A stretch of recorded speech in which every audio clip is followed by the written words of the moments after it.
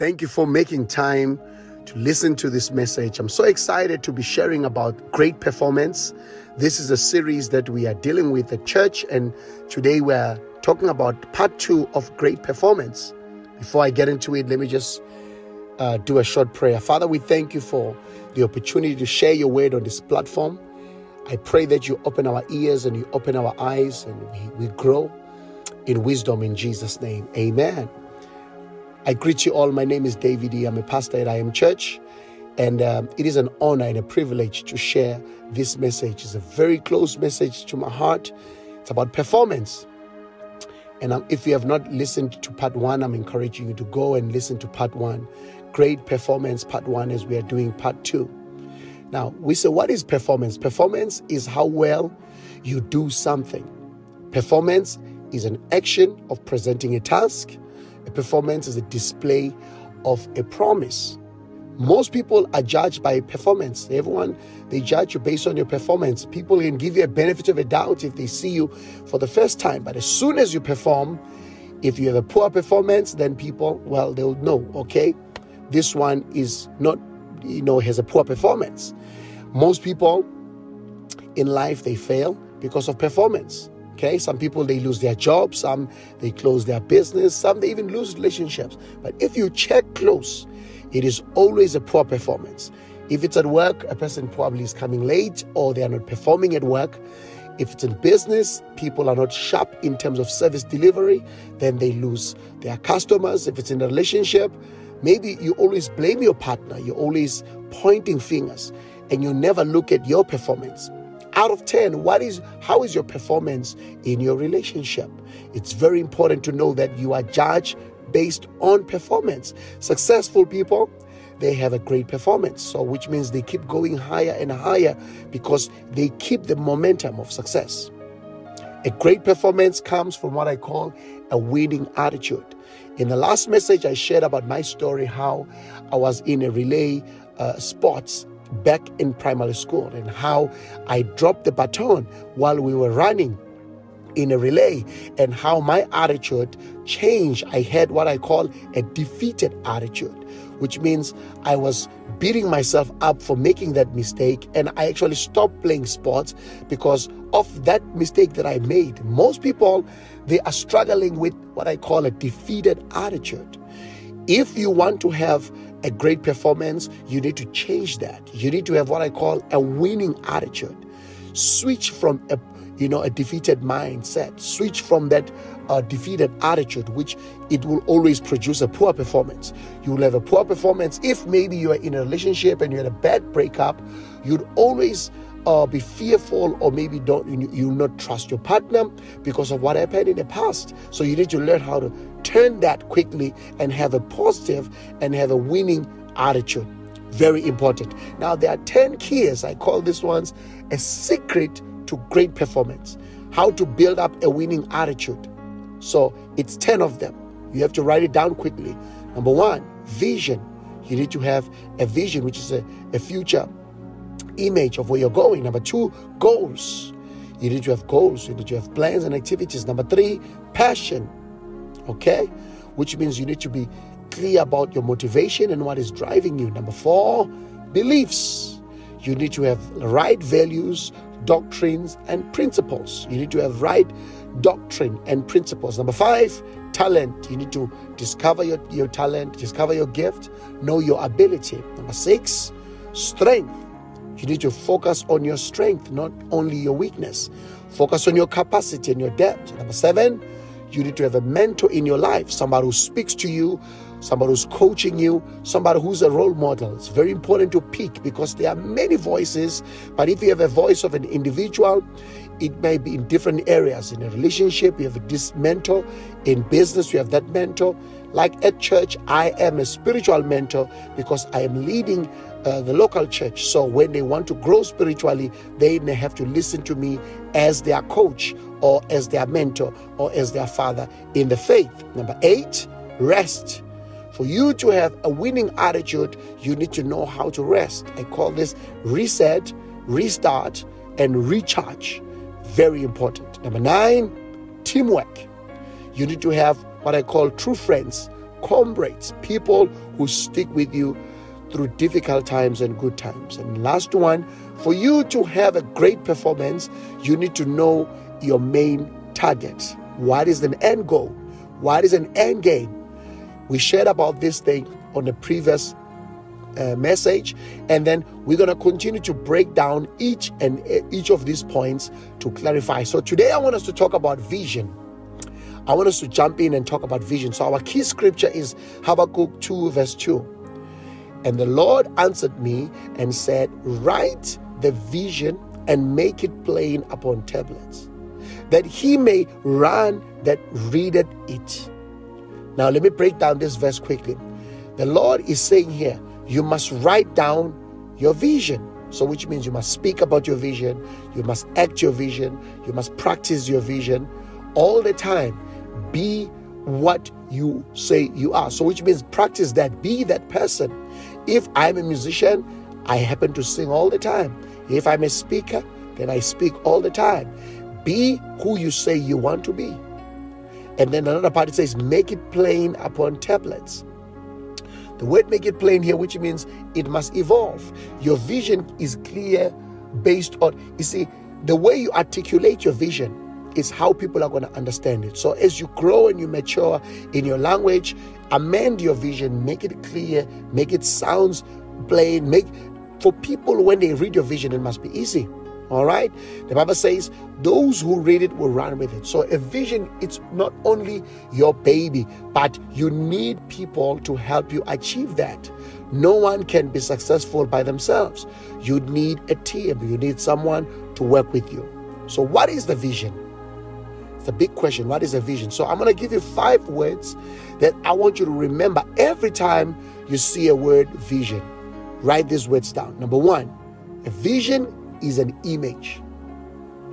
Vision is an image of your future. Very important. Number 2, when you think about vision, think about achievement. Achievement. So achievement of your main goal. What is your main goal in life? Where do you see yourself in 20 years? Where do you see yourself in 40 years? The achievement of that goal is called a vision. Number 3, blueprint. Blueprint. So, blueprint of your ultimate success. When you're going to build a house, you first get a blueprint.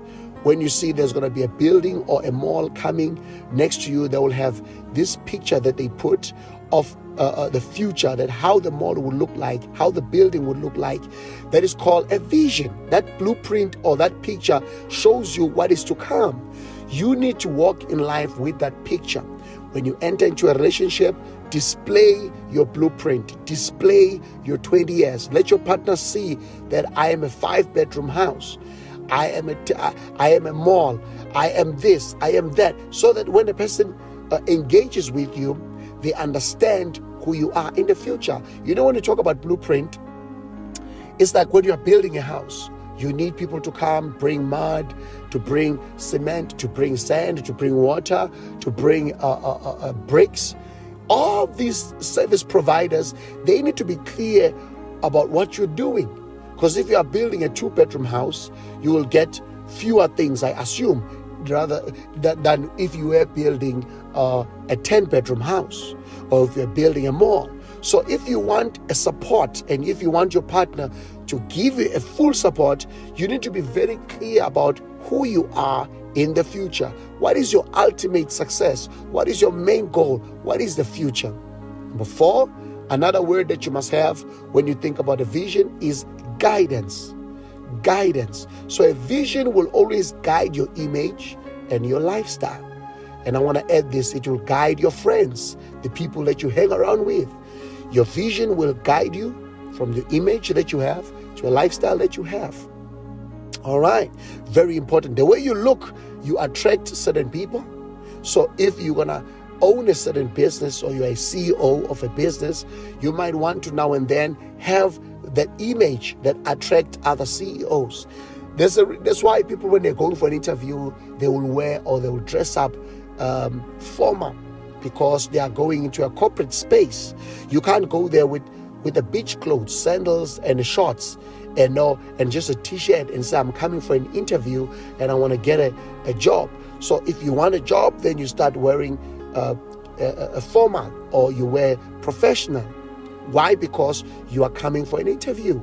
Very important. So your image and your lifestyle and the people you hang around with, or the things that you do, it shows who you are in 10 years. It shows who you are in the future. So vision will guide you. There are places that I don't go. Why? Because I have a clear vision. I normally share my story of how I used to drink a lot, how I used to live my life carelessly. And then in 1999, I made a decision that I will never drink alcohol because I want to be a father who is responsible. I want to be a husband one day who is responsible. So I made a decision based on the picture I wanted to portray for my future. Then I said, I will not be going to clubs and drinking. I'll find other ways to have fun. My lifestyle has to accommodate the future me, the 20 years me. So my vision began to guide me from the early 2000s. That's why I made this great decision. So the question is your vision helping you to improve things? You need to see your lifestyle, what you are eating. Your vision must tell you. You cannot eat fast food all the time. You cannot eat carelessly. You must watch your health. If you are planning to be rich and successful, you need to then live a healthy life. Control how you eat. Control how you sleep. Control what you do with your time. Close sometimes some of the gadget and open a book or something. Learn something. Why? Because your future demands it. So your vision will always guide you. If you're going to be a medical doctor, you're going to have to learn to study many books. If you're going to be an attorney, or you're going to own your own business, you're going to have to upgrade yourself more and more all the time. Very important. Last part of the vision. What is a vision? A vision gives you direction, desire, and a structure. So every time when you hear the word vision, think about structure. A vision will always show you where you are going. So it gives you direction. And then also a vision controls your desires. You cannot desire everything you see because, there's that. I desire it. Currently, I might be driving a certain car. Why? Because I am going towards a certain goal. So all my investment are in my business. Very important for you to understand. So you cannot have all the good things now and say, I want to enjoy my life now. And then, tomorrow will worry about itself.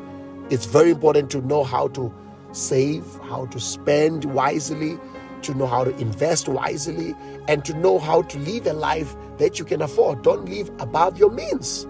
So your vision will guide you. If you're a person who doesn't like maybe taking pictures, you don't like videos, then maybe you don't need a phone that is got high pixel, which means that takes wonderful pictures. But the fact that, there are phones that can cost up to 30,000 Rand. And then maybe it's got good features of like photos. But if you don't like photos, then you don't need that phone. Okay? Find a phone that suits your vision. Find a phone that suits where you're going. It's not about, I can afford it, let me take it. Because you don't say, I can eat fat cooks, amagwinya, and just eat it. No, you have to watch. You have to watch your health, watch your weight, watch what you're eating, because it's not just about being slim or gaining weight. It's about health also. In few years, if you are eating carelessly, how it's going to be. So it's very important. So 5 words, remember: image, achievement, blueprint, guidance, structure. That's what the vision does. Now, there are 3 important visions in life that you need to have a great performance in them. So remember, 3 important visions. For you to perform well, you need to know where you're going. If I'm driving from Johannesburg, I'm going to Durban, then I know it's a 5 to 6 hour drive. Then I'm going to have to rest. I'm going to have to prepare myself for the journey. But if I'm driving from Johannesburg to Pretoria, it's less than an hour. So there's not much preparation. I just drive. It's around the corner. If your vision shows you that I am this person, I'm going to Durban, so I'm going to have a capacity. I'm going to have to have enough petrol. I'm going to have money for toll gates. I'm going to have rested enough to drive for 6 hours because the journey is long. So you need a vision, and you need to, for you to perform well, you don't want to be taken by surprise. I like the scripture that says, a wise man first calculate the cost before he starts building the house. Don't just open a business without knowing what is the business going to be, who's going to be your clients, what are you trying to do with that business. And you can't have this business today, next month you have another business, the other month you keep changing. You're going to have to find something and focus on it and build your life in it. So 3 important areas where you need to perform very well. Number 1, God's vision, family vision, personal vision. I'm going to say it again. There are 3 important visions in life. There's God's vision, there's a family vision, and there's what I call a personal vision. So if you're writing down, write this. God's vision is church. God's vision is church. Okay, so what is church? It's the place where we receive salvation, we share salvation, and we practice salvation. We receive the gospel, we share the gospel, we practice the gospel. That's what church is. All right. Number 2, what is family? So if you're writing down, write family, write home. Home, home. Every time when you talk about family vision, you are talking about home. So home is your partner, it's your children, and retirement. Your partner, children, retirement. Always know when you're talking about family vision, it focuses on those things. Number 3, which is what we're going to focus on this message today before we close. Personal vision. Personal vision. So a personal vision, if you're writing down, write work. Work. A personal vision is work. Okay, it has to do with income, spending, and investment. Your work has to do with income, spending, and investment.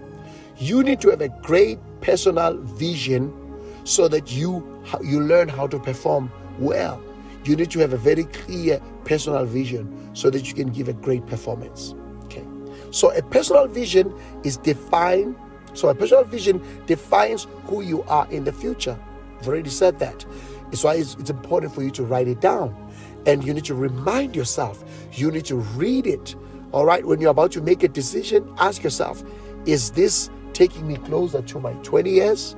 Or is this derailing me or putting me off course? Very important. A personal vision is connected to your purpose in life. You need to convert that into a career. Every person is born for a purpose, which means there's a reason why you're on earth today. If you just do anything that you find your hand to do, then it might not be your purpose. Then it might frustrate you.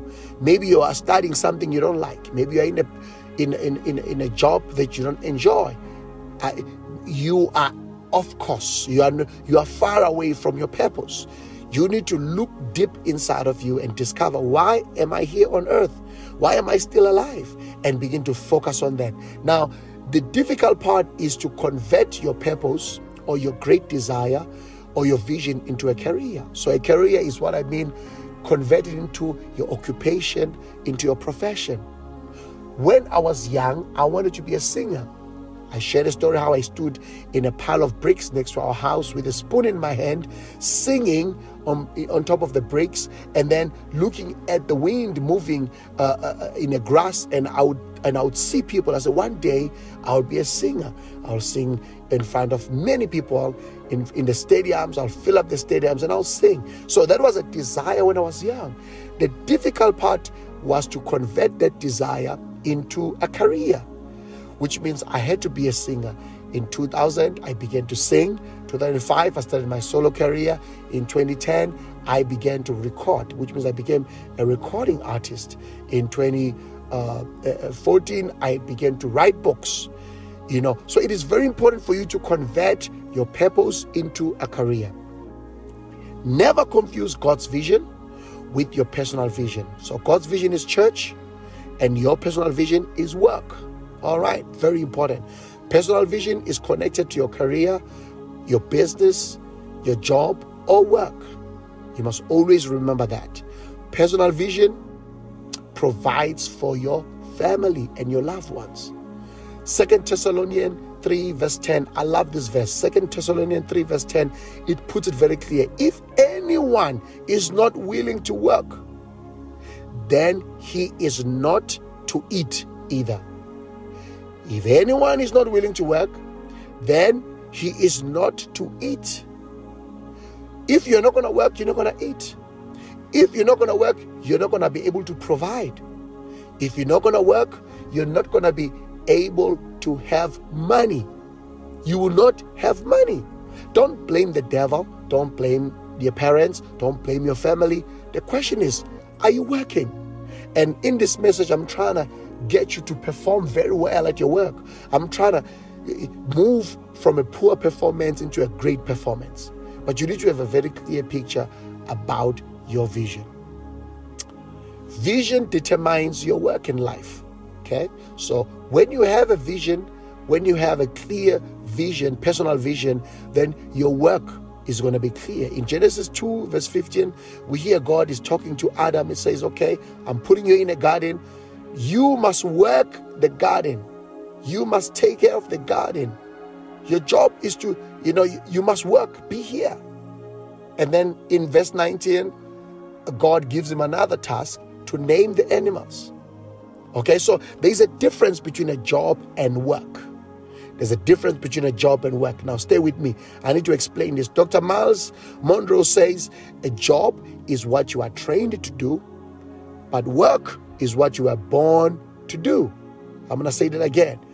A job is what you are trained to do. You are trained to write a CV, but work is what you are born to do. Now, when it comes to singing, make an example. It comes so simple to me because I can breathe in. When I breathe out, is a song coming out. The notes are coming out. I do it with great joy. I can be practicing in the middle of the night.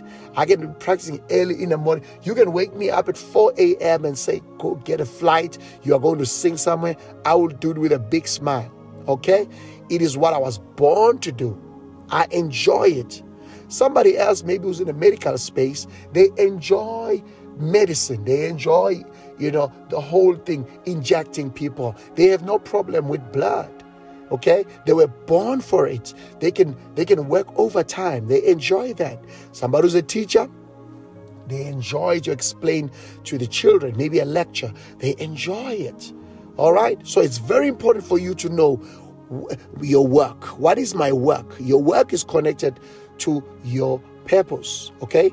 A job is an employment. It's occupation. It's a position that you have. But a work is a task or an activity to fulfill a purpose in life. I'll say that again. A work is a task or an activity to fulfill a purpose in life. You work. Okay, so now you can work even if you're unemployed. Very important. You can work. You see, there are people who have jobs, but they are not working. They have a poor performance at work. You are there, you're just not doing your job, but you have a job. But work, even if you are unemployed, you can still work.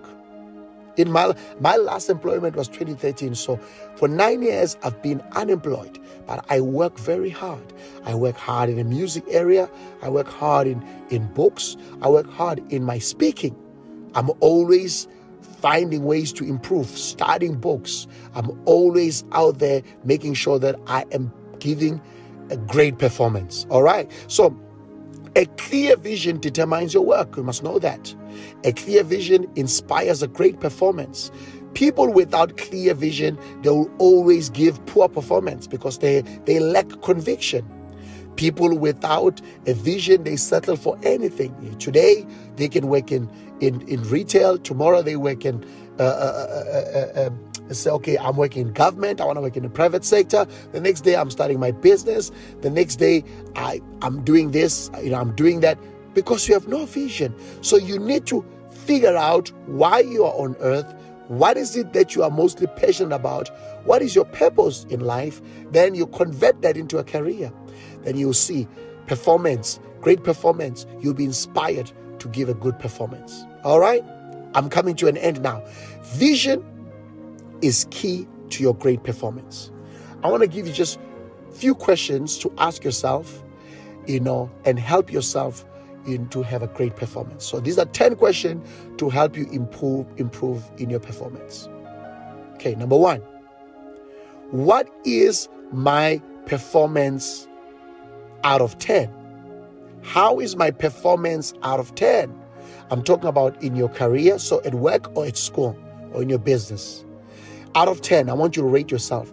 How is my performance in my relationship? If you're in a relationship, if you're in between the relationship, the previous relationship, how was your performance out of 10? And then how is your performance at church? In your ministry, what you're doing for your community, if you're doing in a local church, out of 10, I want you to rate yourself. Okay, number 2, I want you to ask these questions because they will help you to improve your performance. Why am I working or studying this course? Or why am I in this relationship? Why am I working? Why am I studying what I'm studying? Why am I in this relationship? You need to ask yourself, because maybe your poor performance is because it's not clear why you are doing this thing. Your poor performance at work is because you are misplaced, you are off course. Your poor performance at school, failing because you don't like what you're studying. You took it because they said it's the only thing that is available based on your marks or whatever, but you just took it and then you're struggling. You might be in a relationship, moving from one relationship to another because you don't even have a right reason to be in a relationship. So question number 3, can I study without writing a test or having an exam? Can I study my books? All right. The same time you can ask, can I work overtime? Can I work without pay? If they say this month there's no money, would my performance change? Would my attitude change towards my work? I'm helping you to discover if you are in the right position. I'm helping you to improve your performance. Okay, number 5, very important now. If I was rich, would I still work? Would I still study what I'm studying? Would I be in this relationship? Would I attend this church? Okay, if I was the richest person, if I had all the money in the world, would I be working this kind of work that I'm doing? Would I be studying what I'm studying? Would I be in the relationship with my partner? Would I be going to this church? Number 6, can I recruit people to work in this work? Can I recruit people to come to my church? Number 7, if I had a chance to choose again, would I still choose the same work? Would I still choose my studies? Would I still choose the same partner I have? Would I still go to the same church? If I was given a second chance, would I still choose these things? Number 8, we are almost at the end now. Do I want to improve my performance? I think here you must just say yes or no. Do you even see the reason to have a great performance? Or you think I'm already there? You see, the thing about a great performance, you always want to do better. So you compete with your previous performance. You always want to improve. You don't look at people, you want to improve yourself. You don't compete with anyone, but you compete with your previous performance. You want to do better. Very important. Do I want to improve my performance? Yes or no? Number 9, which areas do I need to improve performance in my life? Which area do I need to improve performance? Is it work? Is it my studies? Is it my relationship? Is it a church? Is it my health, the way I eat? All right. Which area does it need an urgent improvement? And the last one, as I close now, 3 words to define your vision or to define your purpose or to define who you are in life. My words are simple: to inform, to inspire, to impact. Inform, inspire, impact. I want you to write yours. What are 3 simple words that define who you are? I want to pray. Father, I thank you for this opportunity to share this message. We are born to do great things, but poor performance, it makes us to fail. As somebody's listening to this message, you can improve. There is a great performance, a great performer out of you. It begins with a vision, a very clear vision. God's vision, family vision, and a personal vision. Every person has a personal vision. Father, I thank you for this message, and I thank you for for somebody who's listening. I give you the glory, I give you the praise in Jesus' name. Amen. God bless you. Thank you so much for joining us. See you next time.